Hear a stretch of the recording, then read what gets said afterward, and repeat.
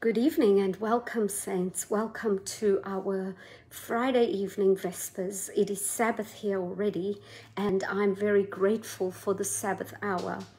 And I always am praising the Lord. I'm grateful that the Sabbath comes in because it's a time where I know I can rest from my weekly burdens of work, of business, of being responsible, taking care of things that I don't want to by the end of the week. I'm absolutely drained. In fact, on Friday, I usually is the day where I say, I really want to close everything down and do nothing but the Lord's work.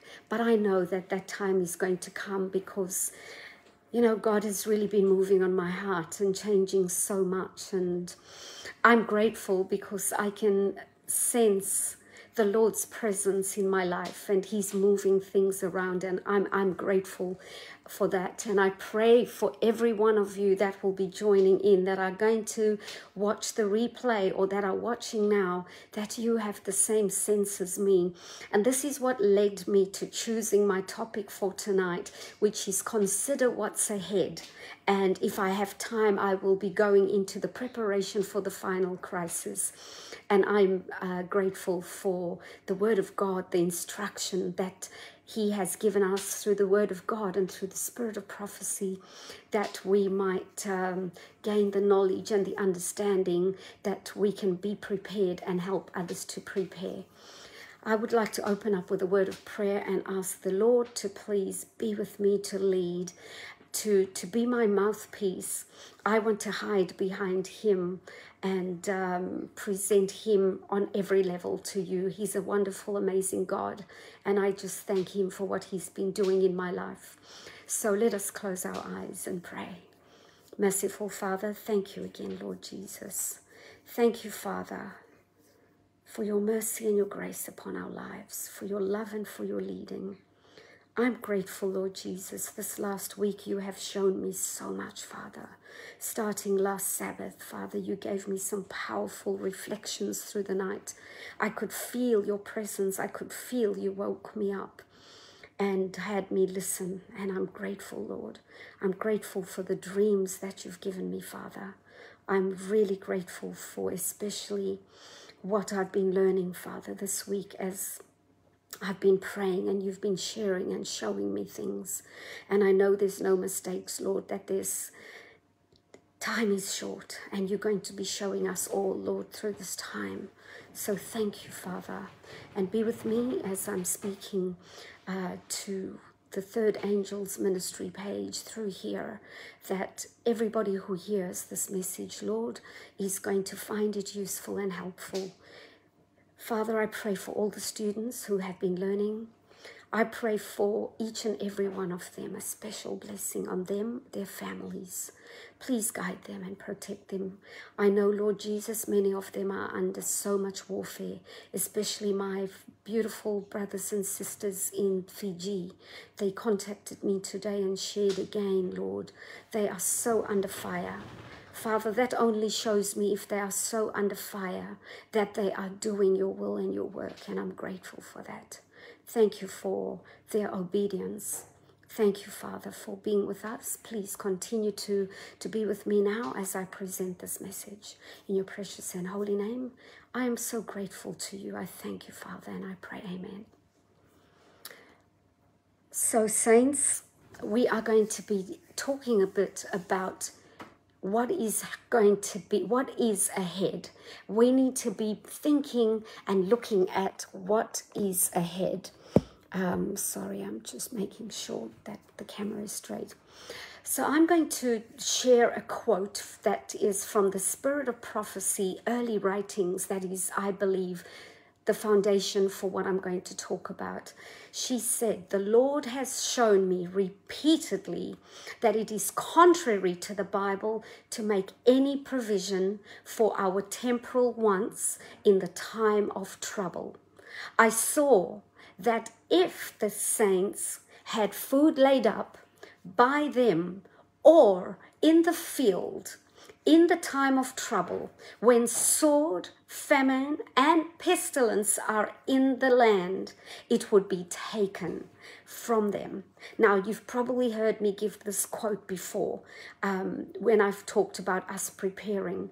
She goes on to say that the food is going to be taken away by violent hands and strangers who are going to reap their fields. Then will be the time for us to trust wholly in God, and He will sustain us. I saw that our bread and water shall be sure at that time, and that we, shall not lack or suffer hunger, for God is able to spread a table for us in the wilderness. How beautiful is that? If necessary, He would send ravens to feed us. Does that sound like a familiar story that we've heard? I believe Elijah, that was what happened to him. And of course, she says, as he did to Elijah. Or, remember, He rained manna from heaven, as He did for the Israelites. That was found in early writings, page 56. Saints, has God fed His people in special times of need before? Absolutely. I named twice. Did He feed His people for 40 years when there were no stores to buy from? There was no place to grow any food out in the desert. Did they get along all right? Absolutely. They certainly did. Did He feed Elijah? Absolutely. What water was there for Elijah? There was a brook. And did Elijah find it okay to be fed by the ravens and to have the water from the brook? But then the brook ran dry, so there was no more water. But did the Lord then send water for him to drink? Correct. And then what happened? He then sent Elijah over to a widow. I'm sure many of you remember the story. Now, I want you to imagine having to go to a widow's home to get something to eat. And when you get there and you look at how much she has, you are shocked. Just enough meal to make one little meal. That's all she had left. And for the woman and her son, that was it. Nothing else. But on that little bit, it was multiplied by our miracle working power of God. She and her family and the prophet, her family being one son, lived for how long? Read the story. It's an amazing story. So we're going to go through a very similar experience to Elijah's, saints, before we go through the final act. Do you remember the last thing that was recorded of Elijah? He was translated. Is that right? He went to heaven without seeing death.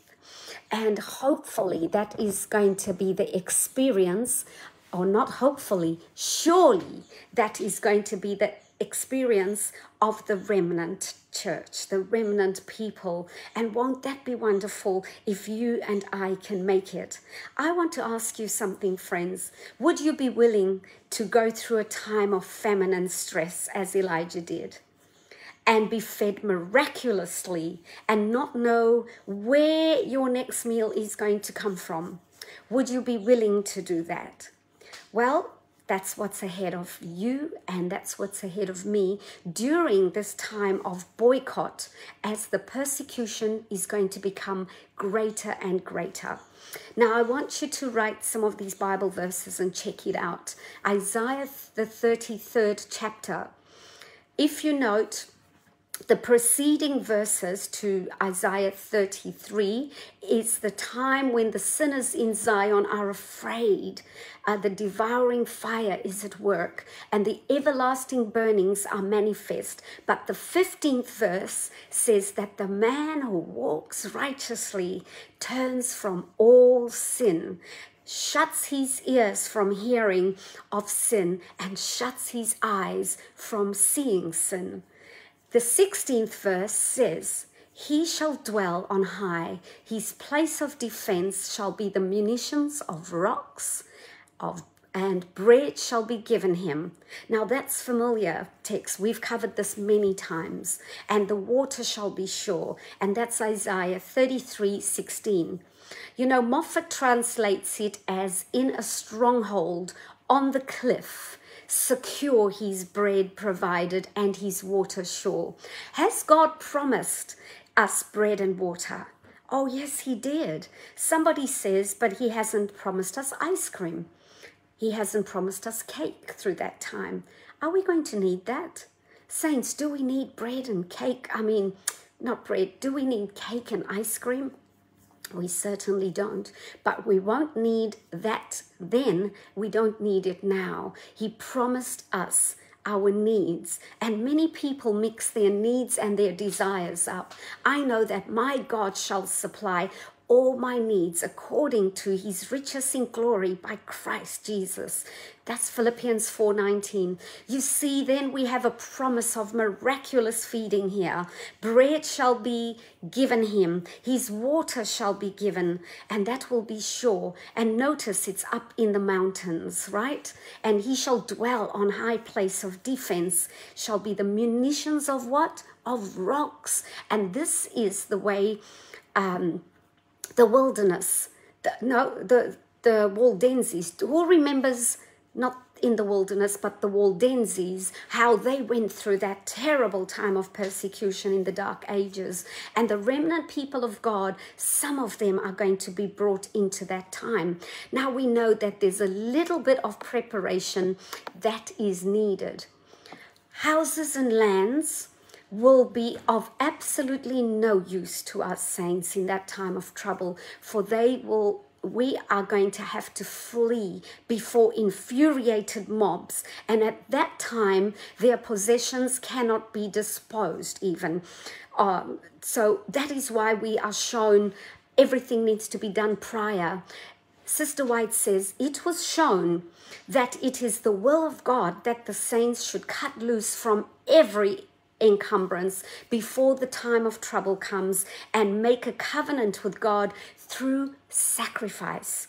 Early Writings, page 56. Saints, I'm at the stage where I'm ready to sacrifice everything.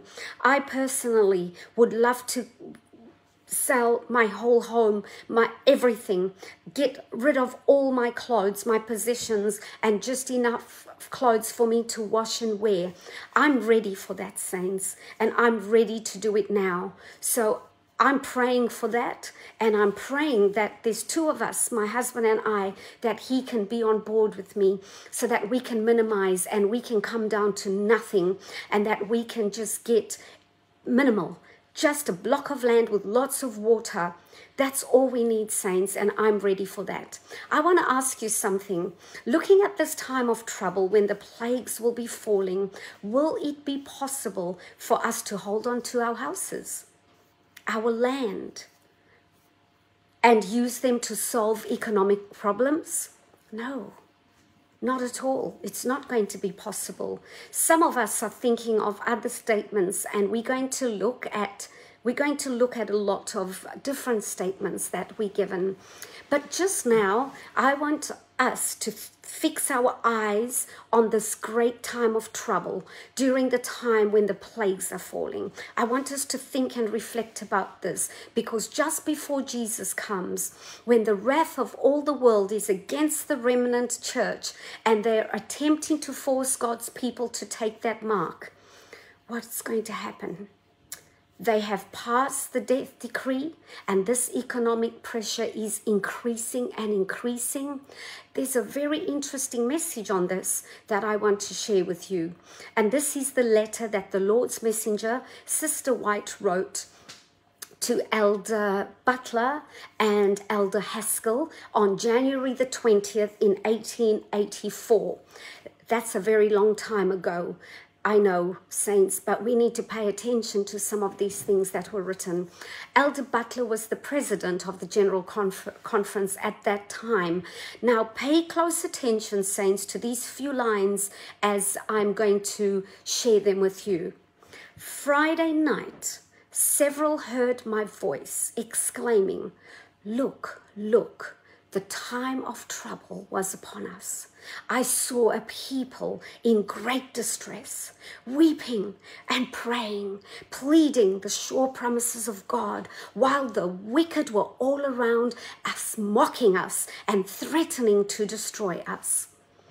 They ridiculed our feebleness. They mocked at the smallness of our numbers, and they taunted with words calculated to cut deep. They charged us with taking an independent position from all the rest of the world, and they had cut off our resources so that we could not buy and we could not sell. And they referred to our object poverty and our stricken condition. I want to ask you something, friends. Do you think there's an air-conditioned Pullman between here and the holy city? What do you think? Are there going to be some troublous times? Notice those last words. Abject poverty, she said, and stricken condition. I wonder what it's going to be to go from expensive homes, lavish furniture that many people have in their homes that have cost thousands of dollars just for one couch, and into this experience that I'm talking about. I wonder what it's going to be like, saints. I wonder if we need a bit of weaning period, a bit of a time that we can get used to this, that we can wean ourselves off the finer things that we have and we own, because many of us, we are so used to lavish homes, we can't bear the thought of being in a 2-bedroom home. It's just too much for us to even imagine being on a little tiny property in a 2-bedroom little shack. I wonder what it's going to be like.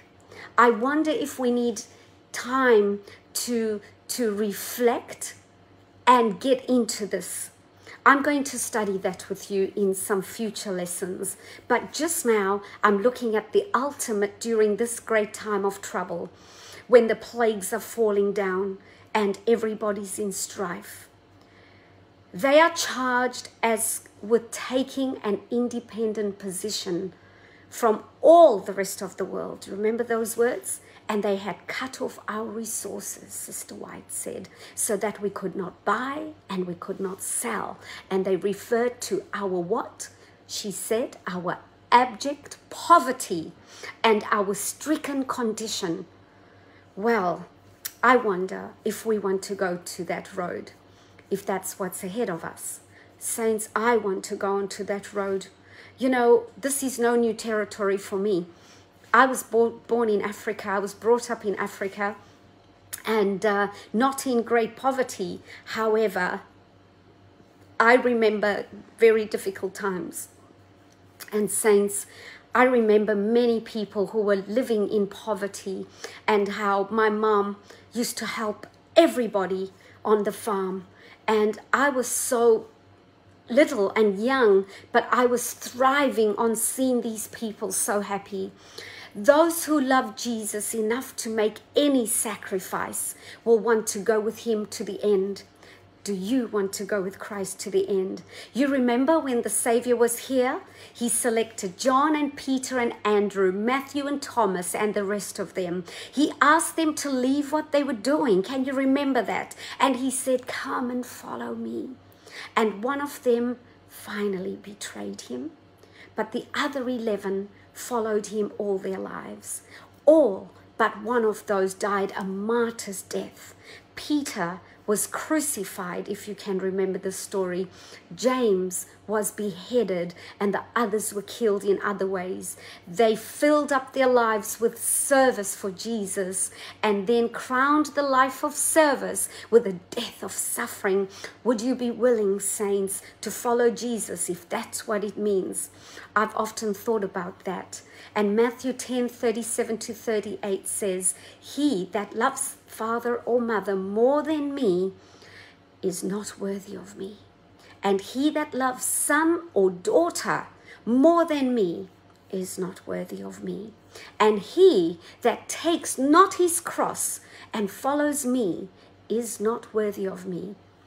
Saints, we may all sleep in comfortable beds tonight, but some of the last nights we spend in this world will be spent either on the cold floor in dungeons or out in the caves of the mountains or the desert.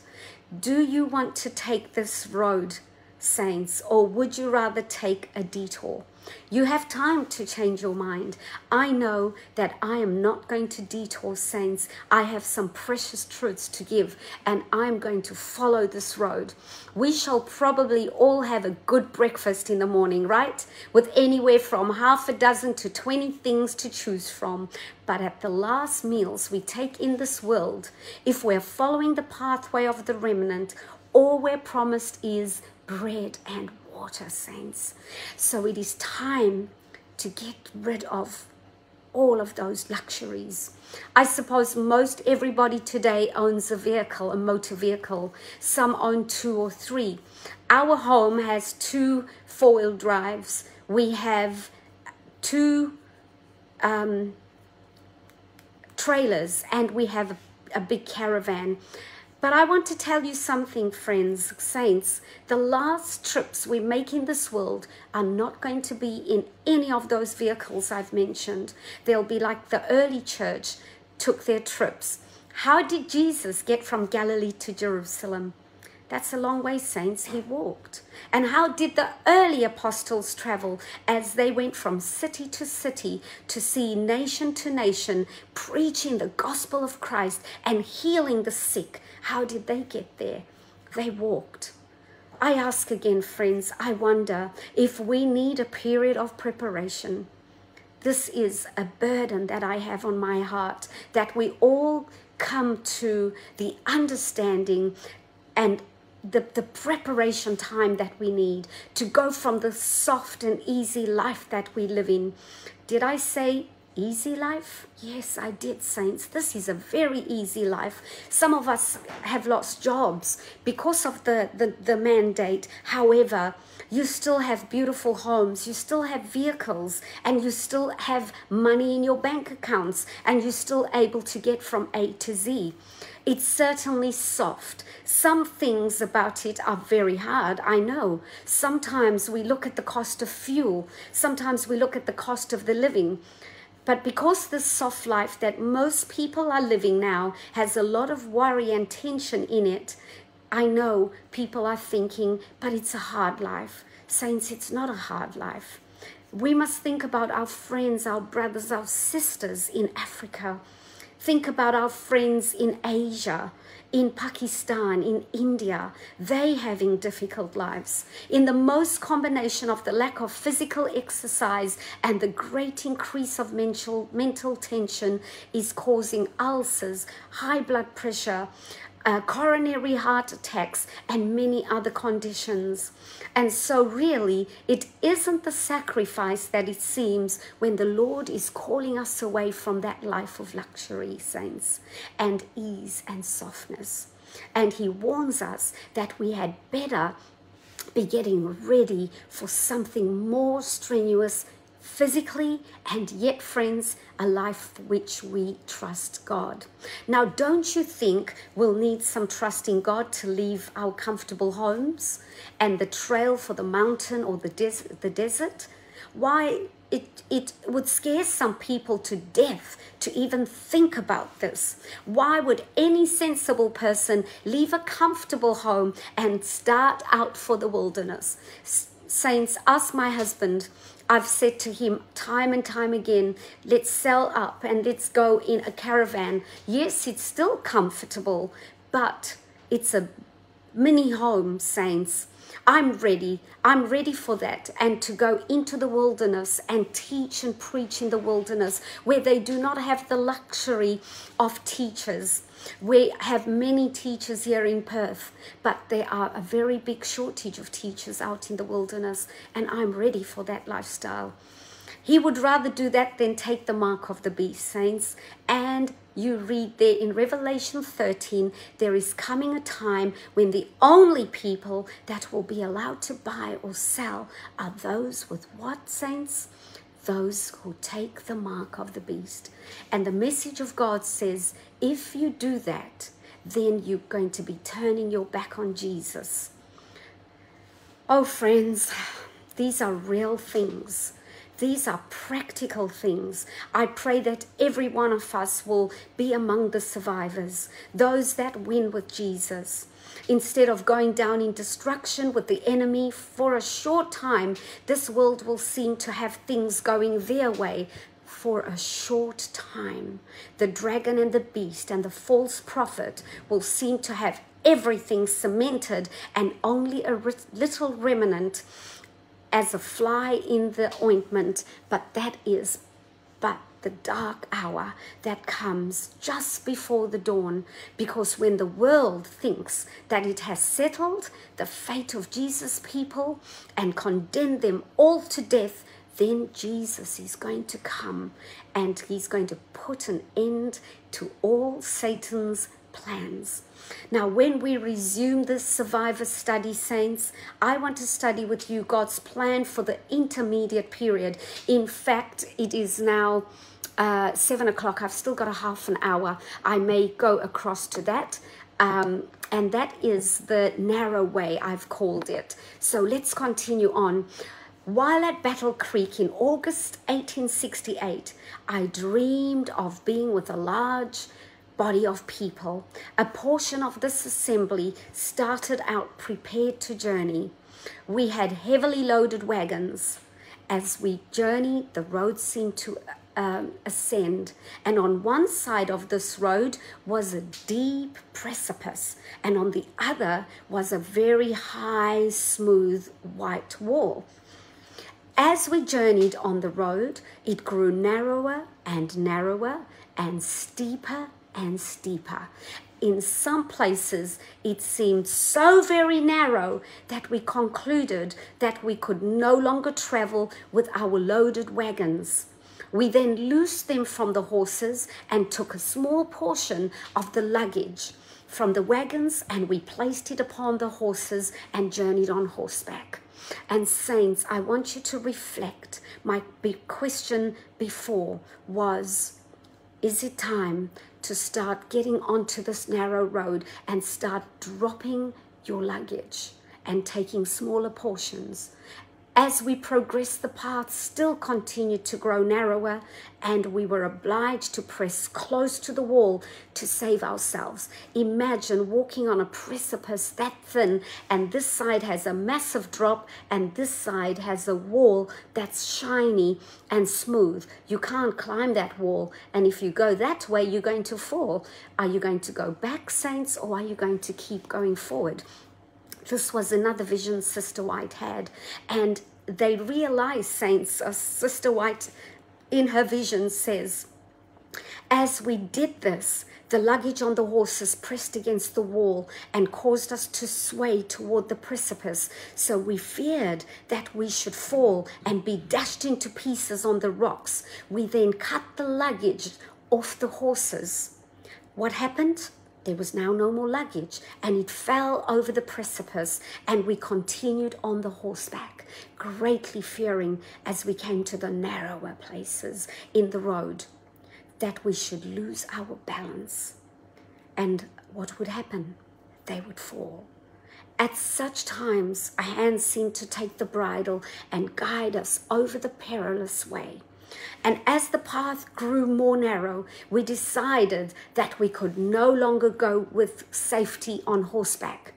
Saints, are you seeing what's going on in Sister White's vision? She started out where they had lots of luggage and carts, chariots, they dropped it all. Then the horseback, and then they had to leave more, and then they had to get off the horses back. And they left the horse and they went on foot in single file.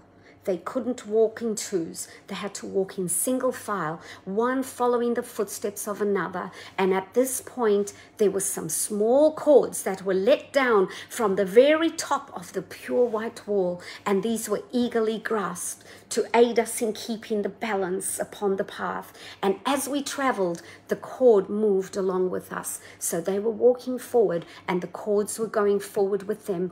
They had no shoes, so they were slipping. What did she say? Sorry.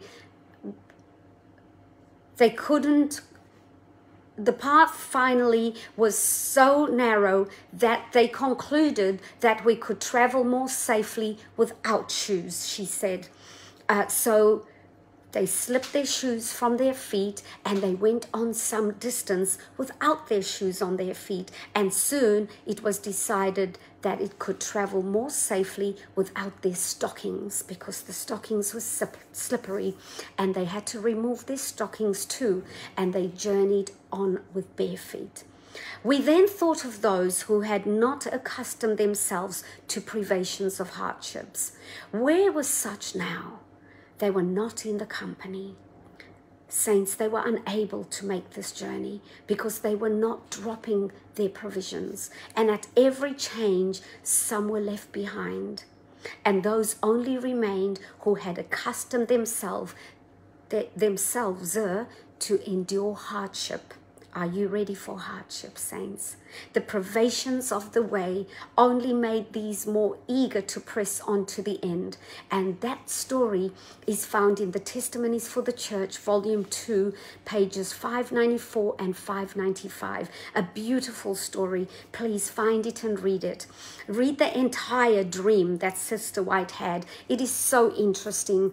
But I want you to notice in what we have to read the very different things starting out with. Remember the loaded wagons, and then just wagons, and then no more luggage, then just horseback, and then no more horses, and then finally no shoes, no stockings.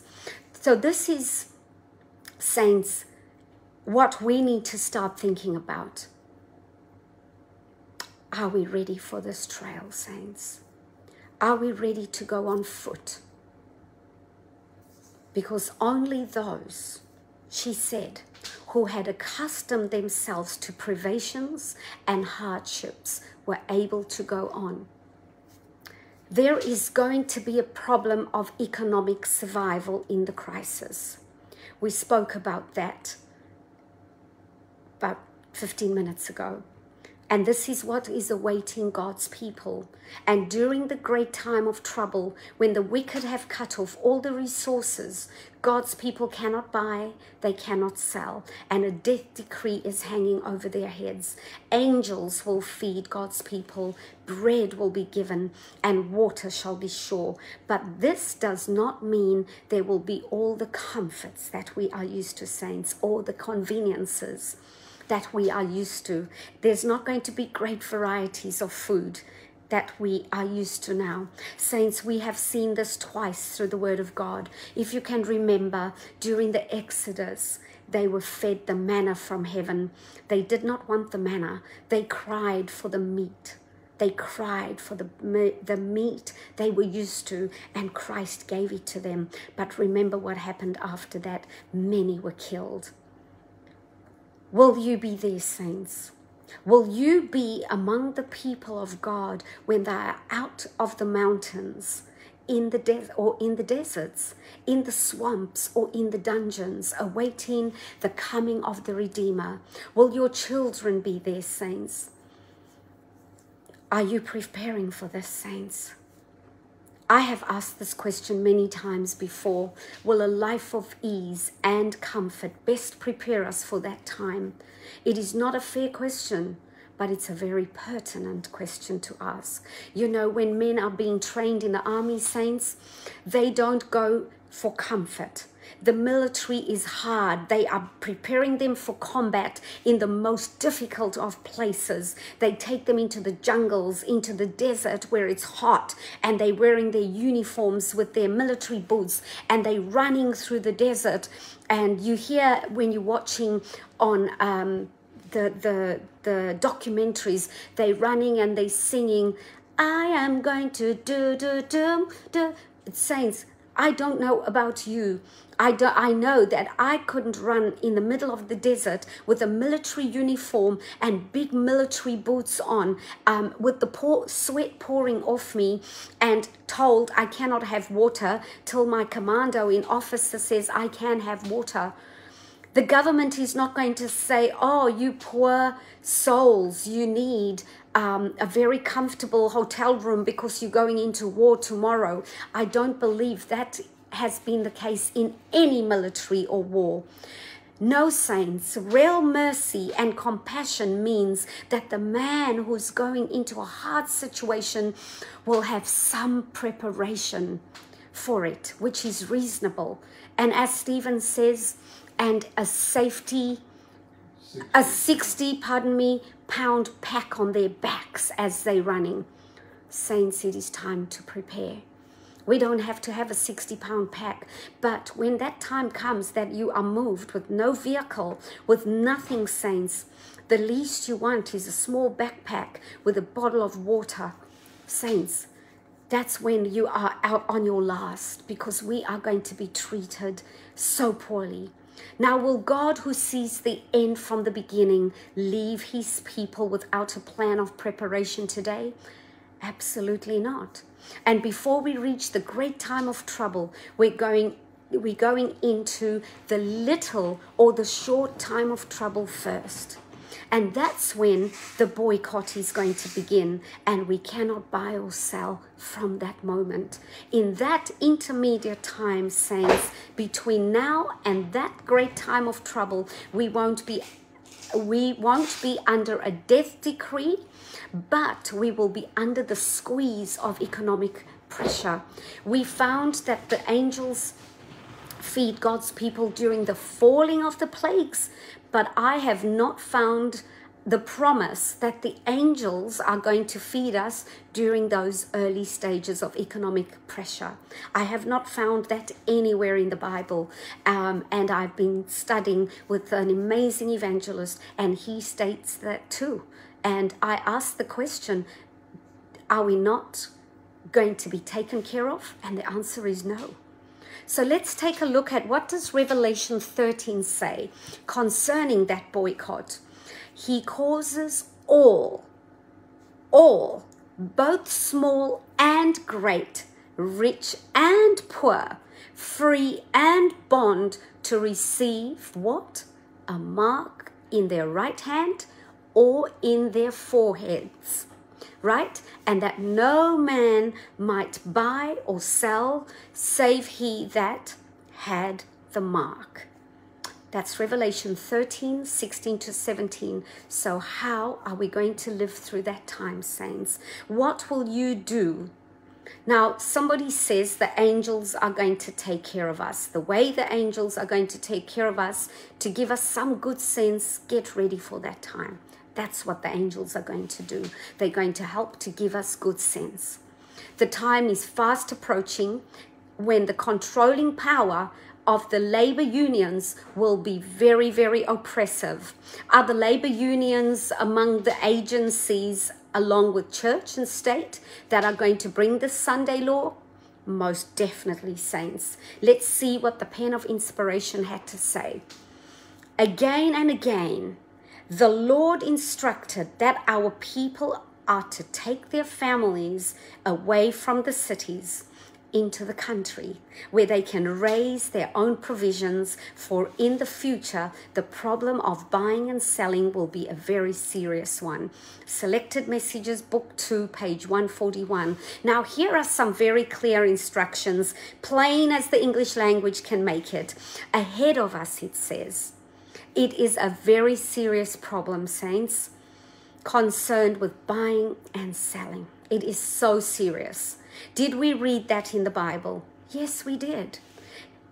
And in anticipation of that time, the Lord's messenger says that the counsel from heaven is that our people are to do what? To move out of the cities and get into the country, where they can do what? Raise their own provisions. For in the future, the problem of buying and selling is going to be an extremely serious one. I could close the study right now, saints, but I just want to add, because I believe we've been given enough to think about right there.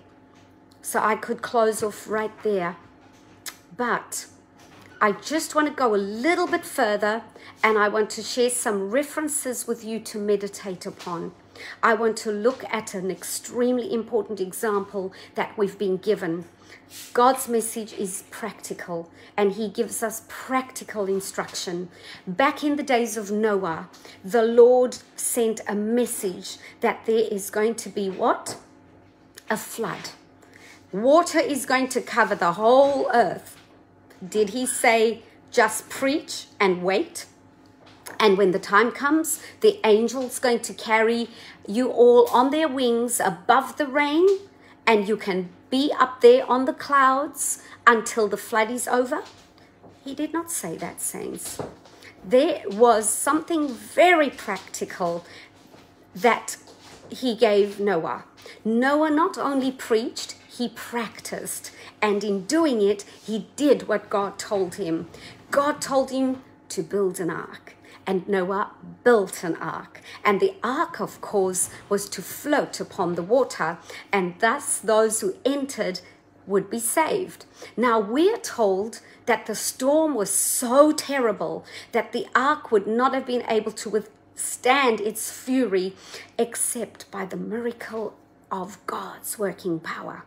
Well, if God had to work a miracle to preserve the ark and those in it, why go to all the trouble of working 120 years to build it?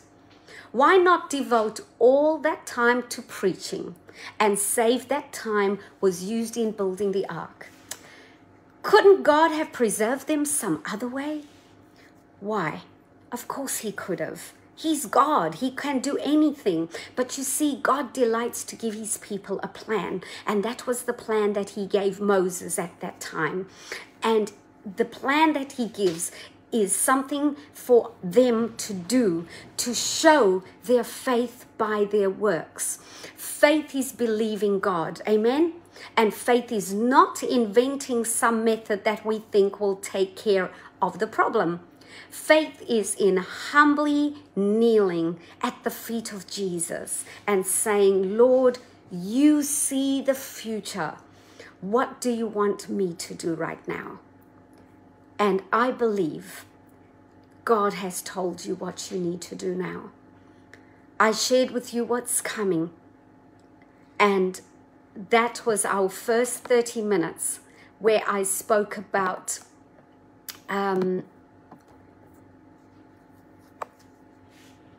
what is going to happen in that little time of trouble and what is going to happen in the greater time of trouble. And then I went into giving you the practical application that was given to Noah and that has been handed down to us. What did Sister White say?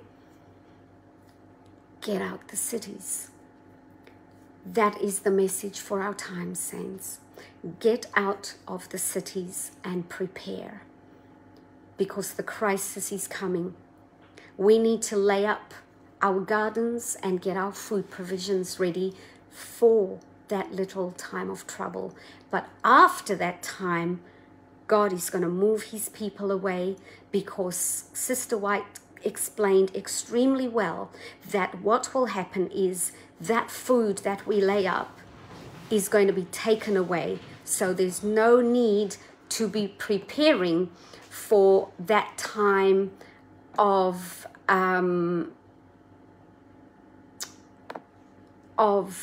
trouble, because that is when Christ is going to do for us as he did for Elijah and as he did for his people when he took them on the Exodus trip, 40 years through the desert. Trust and obey. There's no other way but to be happy in Jesus is to trust and obey. Saints, I don't know about you, but tonight I'm feeling a special excitement in my heart as I know that we can actually get up and go anytime, and we can move into the wilderness and teach and preach and help others there. And I'm truly ready for that, saints. And I'm hoping that some of you are ready for the same thing. As a matter of fact, since 2012, I've been urging all my students back then to buy caravans. And actually, some of them did take my advice, and they have bought caravans, and they also took my advice and have moved into the country. And so they have country properties and caravans, and they feel like, you know, they're ready, they've got their provisions, they can come and go, they can go out into the wilderness and teach, they can travel through country towns, which we are going to be doing very soon, because we're ready for it, saints, we're ready.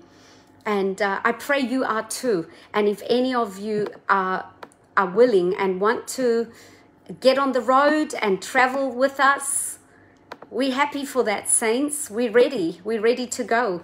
So let's get on board the ark and let's do what Noah did. Let's be a Noah and save our families. For some of us, it's a bit late, I know. However, I have faith and I believe. Maybe we think it's late. I say it's late because my children are now adults. But you know what, saints? God can do anything, and he can bring those children out of the world. And I praise God. I have one son who has come out of the world, and he is now so interested in becoming an evangelist. I am praising God, and he messages me every day and talks to me every day and asks me questions every day, and he is studying so hard. He is such a good son. And saints, my other children are good children. I love them all equally, but I am praising God for my son that has come to the Lord. And saints, all of us should be praying for our children now. And for those parents who have little children, remember, that's your mission, that's your ministry. Don't let God down the way I feel like I did. Hold on to those little kids and bring them up in the way God wants you to. Spare the rod and beat the child, because that's the only way the Bible says to bring them to Christ. So I'm grateful for those of you who've joined me, and for those of you who will listen to the replay. I'm going to now close in prayer.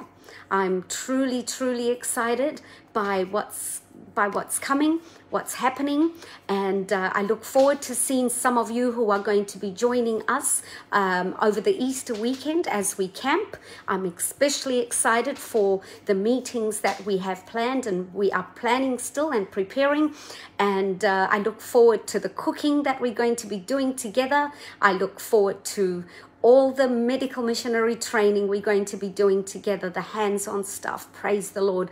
You know, saints, I always have said, it doesn't matter how many we are. The church is where two or more are gathered in Christ's name. That's the church. We all have churches we go to, but sometimes we congregate in small groups, and that is the church where two or more are gathered in my name. Remember, saints, God is awesome. He's given us a brilliant church. The Seventh-day Adventist Church is the church that's going to go through. So let us stay faithful to the end. Let us stay faithful. Thank you so much for listening. God bless you all. And I'm going to now close in prayer. Heavenly Father, I'm so grateful. I'm thankful to you, Father, for the many blessings that you stored upon us. Heavenly Father, thank you for bringing us into this movement, Lord. What a powerful movement, Lord. Over 170 years ago, you gave us a powerful, powerful prophet who did not even go to school. And we can see her writings are incredible. And we know just by that this is the prophet you gave us. And her dreams, her stories, her letters, her books are all incredible and amazing. And Father, if people don't want to follow the spirit of prophecy, I don't understand. But I'm grateful for all her teachings that I put into practice. Thank you for the practicalities of the Bible, the practical training you give us through our great leaders ahead and before us. Thank you for Noah. Thank you for Elijah. Thank you for Moses. Thank you for Daniel. Thank you for Joseph. Thank you especially for you, Jesus Christ. May this prayer reach you in the most holy place of your heavenly sanctuary. And Lord Jesus, be with every Adventist as they are preparing for this crisis, because the enemy is on our cases. We can see, we can feel, and we can hear the warfare is thick and strong. But I'm grateful for you, and you are covering us. In your precious and holy name, Father, we're so thankful. I pray, amen. Amen. God bless you, saints. God bless you. Be faithful to the end. Don't let go. And remember that narrow road, saints. You are going to start letting go of that luggage. You're going to have to, saints. Please let go and let God. And I am so looking forward to speaking to you all again Sunday 4 p.m. I believe I'm speaking to you all. So thank you again. God bless you, saints. And I will see you soon. Good night. God bless you. Bye-bye.